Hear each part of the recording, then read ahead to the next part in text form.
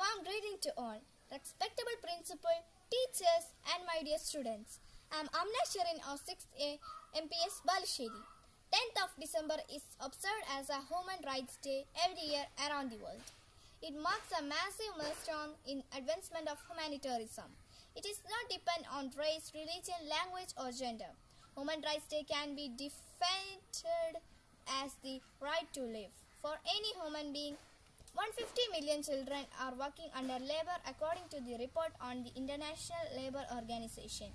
Domestic violence is still not considered as a crime in many countries, which leads to violence against children and women. This year, Human Rights Day theme to the COVID-19 pandemic and focus on the need to build back better by ensuring Human Rights Day are central to recovery efforts.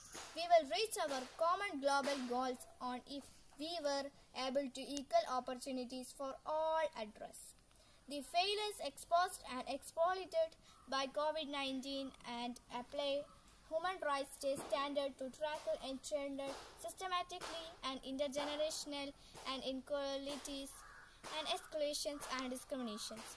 All leaders should be worked for Human Rights Day and live for poor people and depressed people. I am concluding my words by questioning the words of Nelson Mandela, who was the real victim of Human Rights Day violations.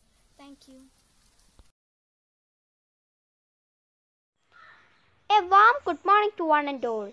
I am Fatima Hanan 6th A, Markaz Public School Balussery. We know December 10th is observed as World Human Rights Day every year around the world. It marks a massive milestone advancement of humanitarianism. It is not dependent on race, religion, language or gender. Human rights can be defined as through to liberty, equality, respect and to live for any human beings. Now I am pointing human rights violation in the different parts of the world. 150 million children are working under labor according to report on the International Labour Organization. Thank you. Have a nice day. Good morning, respected principal, teachers and my dear friends. Today I am going to say about human rights. The term human rights can be defined as the right to live, liberty, equality and respect for any human being. The Constitution of India has a section known as Rights and Fundamental Rights, which provide the people of the nation with their fundamental rights. These rights are the basic human rights of every single citizen of the country, irrespective of their caste, background, religion, color or sex. Between the year 1957 to 1949, the sections were vital elements that are added to the Constitution. In India, there are namely 6 fundamental or human rights, which are right to freedom, right to equality, right against exploitation, right to freedom of religion, culture and educational rights, and rights to constitutional remedies. Internationally, on violation of international human rights or humanitarian laws or crimes against humanity can make the government of country prosecute the individual, or it can be done by another country as well under the universal jurisdiction.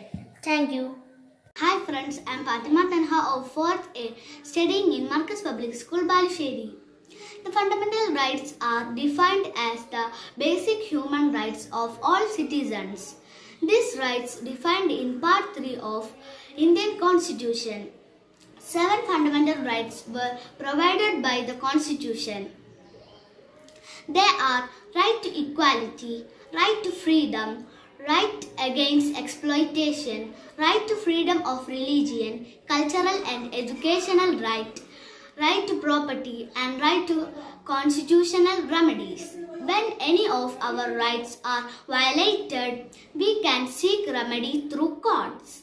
If it is a fundamental right, we can directly approach the Supreme Court or the High Court of a state. Thank you. Have a great day.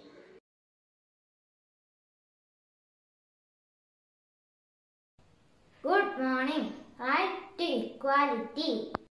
Right to freedom. Cultural and educational rights. Right to constitutional remedies. Right to freedom of religion. Right against exploitation.